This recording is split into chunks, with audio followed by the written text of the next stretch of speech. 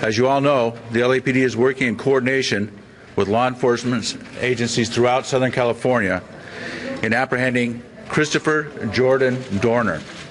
Christopher Dorner is wanted for a series of crimes, including assaults on officers and 3 homicides in Southern California in the past week.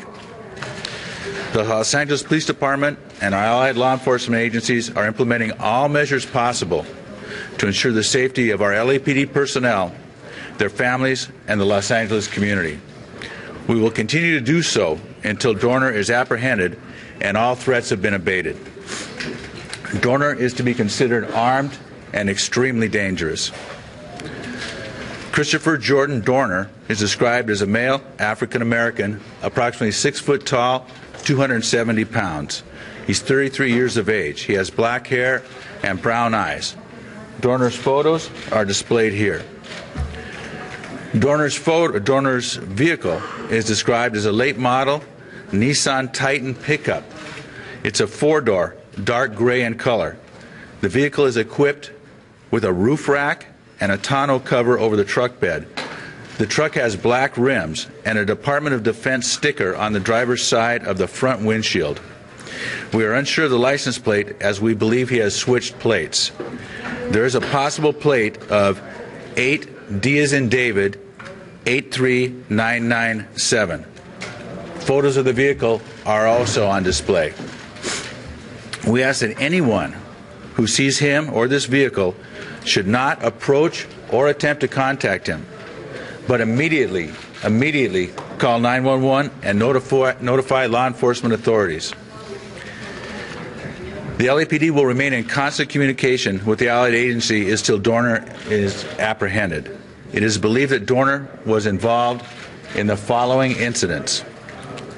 On Sunday, February 3rd, 2012, in Irvine, California, a double homicide. During this incident, we believe Dorner shot and killed Monica Kwan and Keith Lawrence while they sat in a vehicle in a parking structure.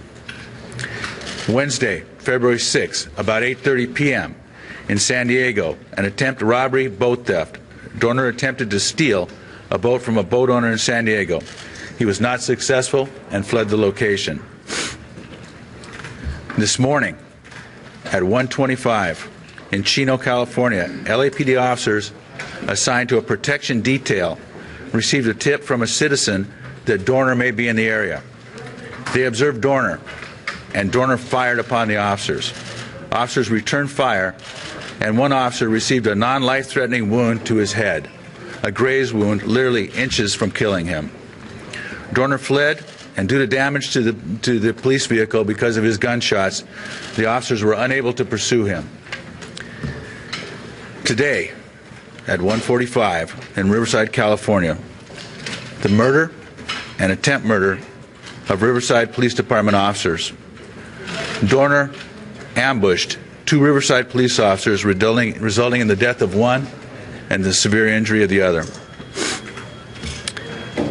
I am confirming that Dorner was previously employed as a Los Angeles police officer between February of 2005 and September of 2008. His employment was terminated. Based on Dorner's threat, the LAPD initiated more than 40 protection details throughout the region. These protection details were based on information contained in his manifesto, much of which has been posted online. During the course of the search for Dorner, an officer-involved shooting occurred in the city of Torrance. During that incident, which occurred about 5:15 this morning, LAPD officers received information that a vehicle matching the description of the suspect's vehicle had been seen in the area of one of our primary protection details, one of the people that was under the most serious level of threat. The LAPD officers assigned observed a vehicle matching the suspect's vehicle driving down the street with the lights turned out. Officers approached the vehicle and an officer-involved shooting occurred. The individuals in that vehicle were hit by gunfire. Both were transported to a local hospital. One has a minor gunshot wound and is in the process of being released.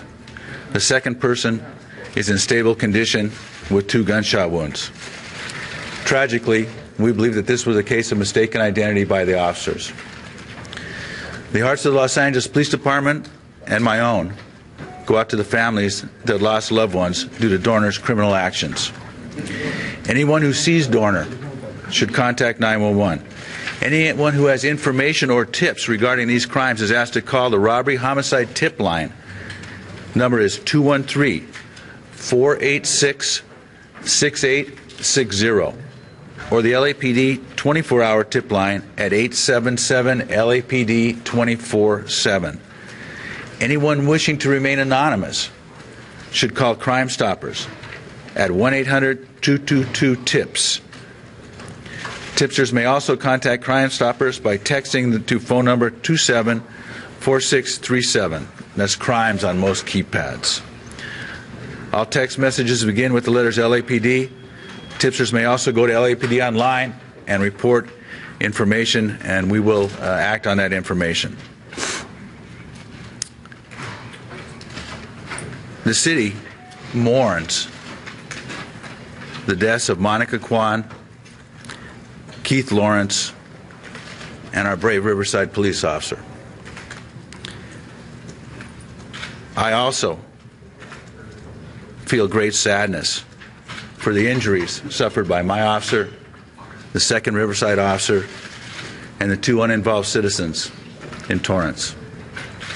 With that, I'll answer a very few questions. I will not answer specific questions about the Irvine homicide investigation. That the primary agency on that investigation is the Irvine Police Department. But I will answer general questions. Chief, now in San Diego, there's a barricade situation at a hotel at Point Loma Base, we're being told, by San Diego Police Department.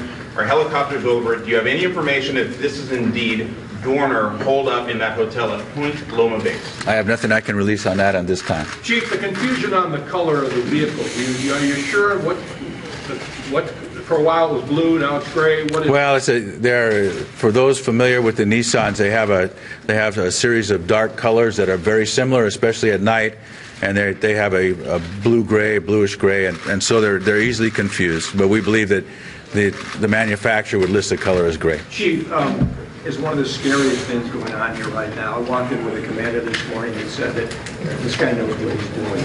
Was that especially frightening to you? Well, of course he knows what he's doing. We trained him. He was also a member of the armed forces. It is extremely worrisome and scary, especially to the police officers involved. You know, the Riverside officers were cowardly ambushed. They had no opportunity to fight back, no pre-warning. You know, imagine going about your workday having to worry about that threat. Chief, the donor is actually blaming the LAPD for his actions. That's what we're reading. You're talking about a homicide suspect who has committed atrocious crimes, and if you want to give any attribution to his ramblings on the internet, go right ahead. But I do not. Sure. Does that mean you will not be looking back at his allegations? Armed? What kind of artillery do you believe? He has multiple weapons at his disposal, including assault rifles. Do you make specific allegations about him being a victim of some sort of investigation that never saw its way through? Will you be looking back at that case as a result of that? We look at everything. That case was thoroughly adjudicated. It was reviewed at multiple levels.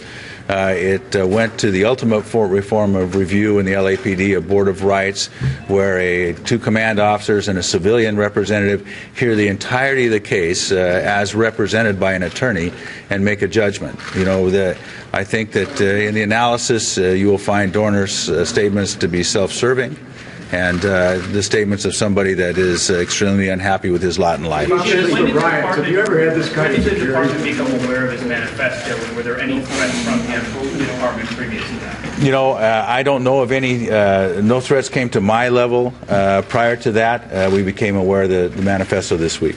Chief, do you guys have the manpower? I mean, we're talking about obviously the detail that you guys are doing, the protective detail, and you have officers outside. I mean, does LAPD have the manpower to adequately protect all of your officers and their families from this threat? It's extremely manpower intensive. But the safety of my employees, people that come on the job to protect the lives of strangers is of utmost importance to me, and I will expend whatever resources necessary. Chief, obviously he's monitoring the news and know what you know and where he might be. If you could direct a message to him at this time, what would you say? Well, I would tell him to turn himself in. You know, this has gone far enough. You know, nobody else needs to die. The Riverside chief called this a direct attack on his department. Would you qualify this as a direct attack on LAPD? This, if you read his manifesto, this is a very LAPD is a specific target, but all law enforcement is targeted. You know, this is a vendetta against all of Southern California law enforcement, and it should be seen as such. Chief, one more question, last one. Chief, he says the killings are going to continue until you publicly come out and clear his name. Is that going to happen? It is not going to happen. And thank you very much. Everybody, appreciate it. I have a Spanish speaker who'll be right here. He will